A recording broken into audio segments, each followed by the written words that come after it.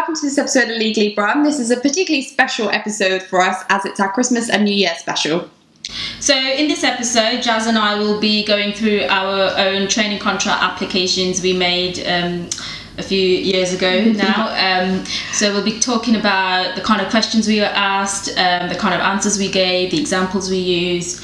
So we hope you find it useful. A fun fact that you might be interested in is that me and Rupi met on an assessment day. Oh yeah, if you didn't already know that. So one of the questions Rupi was asked on her application was, can you give an occasion when you felt outside of your comfort zone and how you handled that? So Rupi, how did you answer the question? The way I answered this was I focused on my own personal experience. I moved to the UK permanently when I started secondary school. I didn't really understand the English language, so the difficulty I had was the language. The way I overcame that was by attending extra reading clubs, after school, lunchtime clubs, homework clubs. I also had a translator which the school provided. I think it was up until I was in year 8 or 9.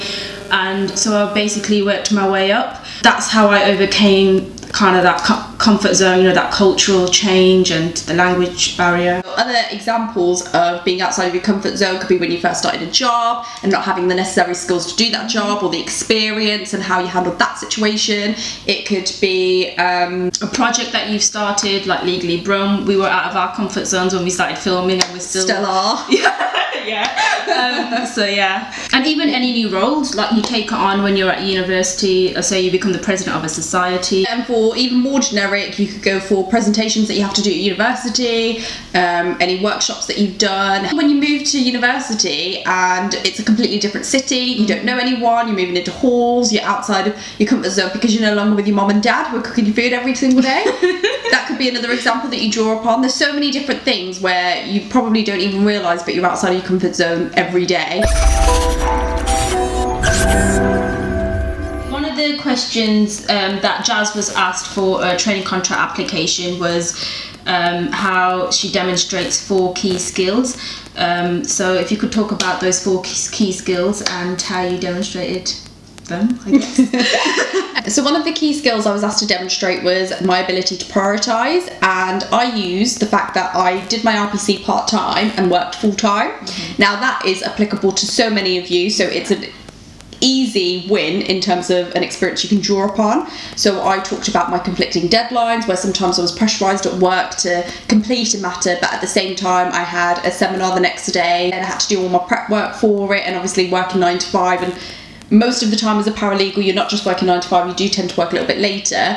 It was trying to find and allocate and dedicate a set time in my day to make sure I was doing my uni work. So another skill was to demonstrate teamwork. So again, I drew upon my previous experience where I worked in-house and how we were all put together in a team to deliver this leasehold project. And it was just the way that even though we were all responsible for our own individual items, it was how we communicated with each other, how we met up with each other, and how we helped each other out. And when one of us had done our little bit, how we then volunteered our support for another part. And it was just that constant communication and interaction with everyone else in the team that I demonstrated that team working skill.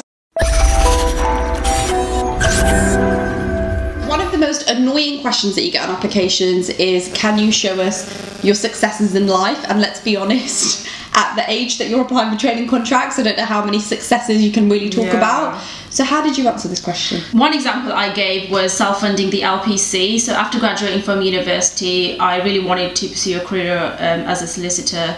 Obviously didn't have a training contract, and it was a big risk, you know, paying for the LPC myself. But I took a year out, worked as part of the civil service at graduate level for a year. And yeah, I saved for the LPC, so that was one of my proudest achievements. Other examples that you can include would be like prizes and awards that you may have won during university or afterwards, securing a job in a difficult situation. Even sports, like captain of a sports team, you won the tournament, you won the league. On that note, a lot of applications also ask you your involvement in sports and activities, and I can give you a massive insight as to why they ask you that question. It's because they want you to win the BTSS sports tournament. Yeah, it's really competitive.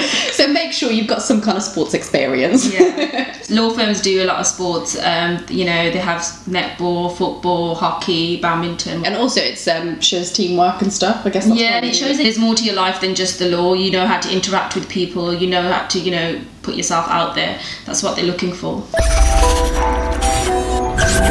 So another question Jas was asked on one of the applications she made was what kind of stuff she does in terms of extracurricular, charity work, and other outside of work projects or initiatives. So what kind of answers did you give them? Okay, so I talked about, so it's quite difficult because I am guilty of not having done a lot of it when I was at university. So a lot of the experience that I developed and examples that I could really demonstrate in answering this question were once I'd left university. So I volunteered to be a junior editor for a magazine. I also helped out at events. I coordinated an event to promote cultural awareness in Birmingham, and that was something that was quite interesting to talk about because diversity in the workplace is really important, so it kind of honed in on that. But it was also really important because it showed teamwork and my ability to handle high pressured situations and think of, you know, solutions to problems that arise.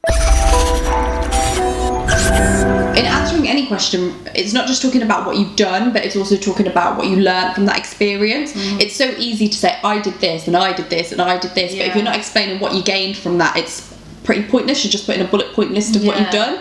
You need to explain what skills you developed from that experience and how it's helped you and why it's going to make you a good lawyer, because that is what the people reviewing your application are thinking about. Now we're going to talk about why our law firm. We're not going to mention any particular law firms, but obviously every application asks, why do you want to apply to our firm? When you're answering that question, you could link it to a current commercial topic.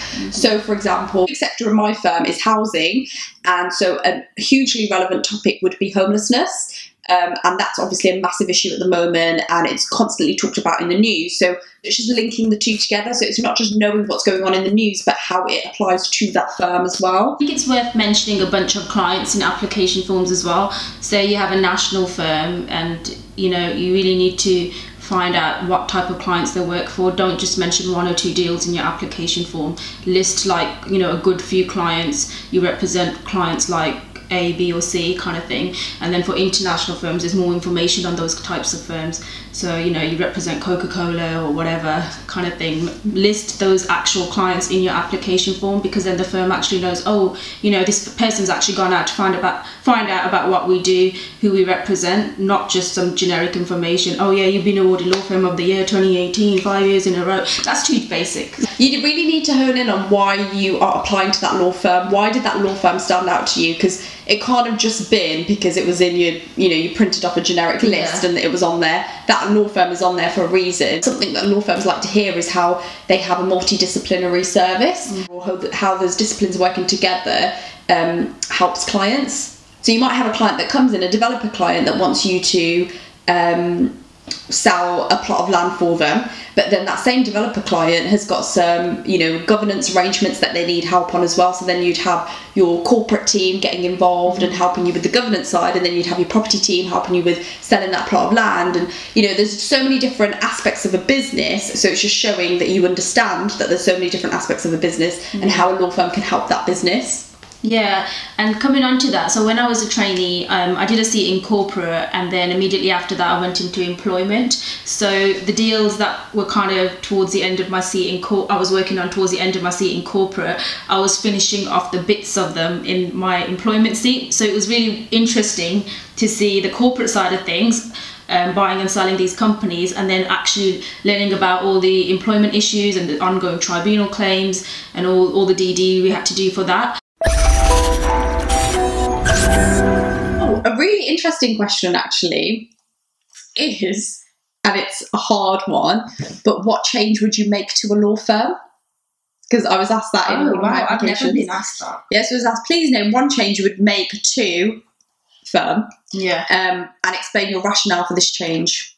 So that really you need to have commercial awareness to answer that question. You need to understand how the firm operates. That really, I think, tests your... I was asked that actually in one of my training contract applications. It said something about if you had to make an investment in the firm, what, like, develop something new, a new product or whatever, what would it be? And this was before, like, social media and all the apps and stuff were kicking off. Are you that old? Okay, I'm not that old. But I think this was just when, you know, they were, and then I was like, oh, I'd make an app where, you know, fee earners can, and clients can see how their cases and matters are progressing instead of actually contacting the lawyer or chasing the lawyer.